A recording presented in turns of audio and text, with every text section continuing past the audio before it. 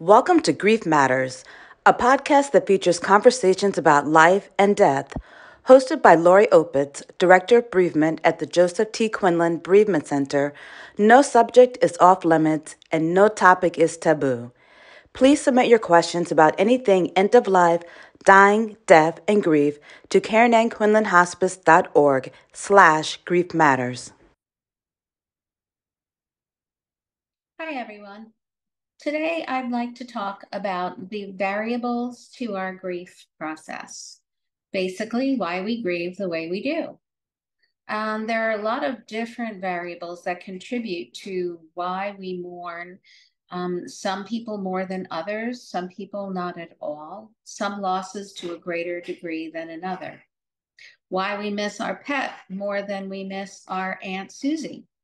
There's a lot of rational reasons for that, and it's okay. So let's talk about some of those reasons. Our age, how old we are when the person dies, will definitely affect how we grieve. If we're 5 when our mother dies, we are not going to understand the full impact of this loss. And usually at 5 years old, the worries are who will take care of me, who's going to do my hair, who's going to take me to brownies, who's going to take me to baseball, like how will my needs be met? And if you lose your mom at 18, it will impact you in a much different way.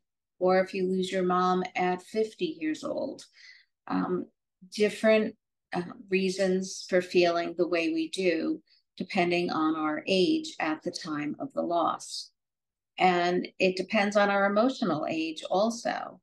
And it depends on what the relationship with that person was. You may have a family of siblings who lost the same person, let's say mom, and they're all grieving that loss differently because of one of the reasons, the relationship they had with mom. Some of you might have been very close to mom, saw her every day, did things with her, took her places. And some of you might not have seen mom or might not have been involved with mom or might have thought that mom wasn't really a very good mom and kept your distance. That will definitely play a role in the way you grieve. Um, the voids that are left in our life when someone leaves will play a role in how big the loss is for us.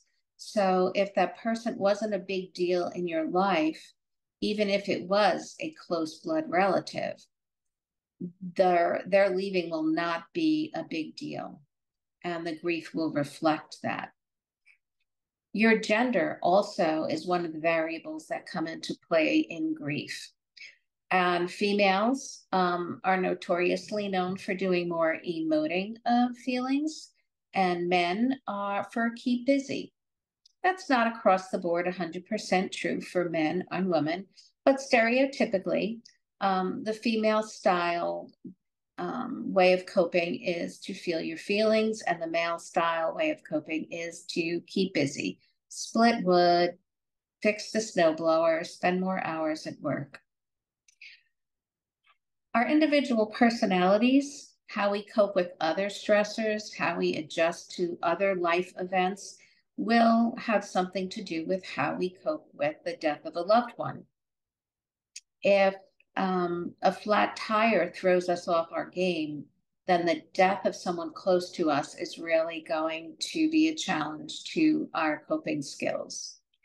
Where if you are able to weather all kinds of storms in your world, then coping with grief, you will use the same strategies and resources that you have turned to before, and you will cope well. Our cultural background and our environment in the home is also another variable. Are we allowed to talk about the person that died? Are we allowed to mention their name? In some cultures, that's not okay. And if a child has a loss and they're told that they cannot talk about that person at home, it will definitely negatively affect the way they're able to process and who they're able to share their feelings with. If home isn't their safe place for open communication, it can lead to other kinds of issues. But culturally, there are customs and rituals that are followed that may serve us very well, or maybe not so much, but it will affect how we grieve. Our life experiences also play a role. Is this the first time you've had to go to a wake or a funeral? Is this the first big loss? Or did you grow up running around the coffin in the living room when people were waked in the houses, and it's very normal to see a dead person laying in a coffin? Going to a wake for you will not be as traumatic an event as it would be for someone whose only past experience with a wake or a coffin or seeing a dead person is what they've seen on TV, and the zombie comes to life when they go up to the coffin. Like if that's your only association with a wake or a funeral, you may have very different feelings when you are thinking about having to go to these rituals when someone dies. So how comfortable we are with death and wakes and funerals will play into how we grieve. Other things like our health. Do we have other stressors that we have to deal with besides just this loss?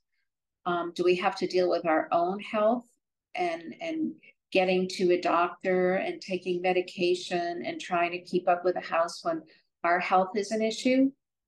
Or are there financial stressors because of this death? Do you have to move? Can you afford to live where you live now? These kinds of things can put another layer of difficulty onto the grief process and maybe break down your coping skills quicker than normal because of the layers that you're dealing with. Having a support system is also going to play a role. Do you feel like you're all alone and you're in this by yourself and that nobody understands? Or are you overwhelmed with the outpouring of love and support and lasagnas and mass cards and phone calls and visits that you're getting? Do you know that people are there to help support and buoy you up through this difficult time? How prepared we are for the death also plays a role. Was this a car accident or suicide or an accidental overdose? If it was, then you had no time to prepare, and you are thrown into a traumatic situation, into shock, into a situation where you're having to maybe plan a funeral and you just saw them a few hours ago and they were fine. How you cope is affected by how prepared or unprepared we are for the death of that person. There are consequences that we have to deal with when it's an unexpected loss. If somebody has had a terminal diagnosis and went through curative treatment and it didn't work, and then did palliative care and are now just living out their life with the best quality of life that they can, and you're aware of this, you are psychologically, emotionally, spiritually, mentally preparing for this loss and readying yourself, and hopefully saying and doing everything you need to do before you have to say goodbye to this person. So you might not have the trauma involved when the person actually does die.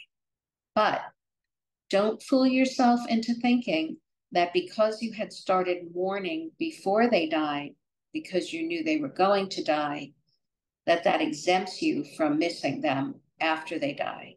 It does not. We always seem to feel a jolt when someone we love dies, even if we know they were going to, because The fact that they have physically left this plane just affects us. And we feel the effect, and then we miss them. We miss hearing them, seeing them, hugging them. And so, no matter how prepared we might be, there will still be an emotional response, and that's okay. The nature of the death, another variable. Were they murdered? Did they take their own life? Was it witnessed by a lot of others? Was it a newsworthy event? With 9/11, I dealt with a family who felt like the whole world kind of stole their mom because the whole world was grieving their loss. And instead of feeling supported by it, they felt like it was unfair that everyone got to mourn what felt like their own personal loss because they had a lot of secondary losses to that first death, which was their mom. So the nature of the death has something to do with how we grieve the loss. There's so many reasons why we grieve the way we do. And the important thing to remember is be true to yourself. You feel the way you feel for a reason. And the other person feels the way they feel for a reason, even if it's your sister or brother or part of your family missing the same person.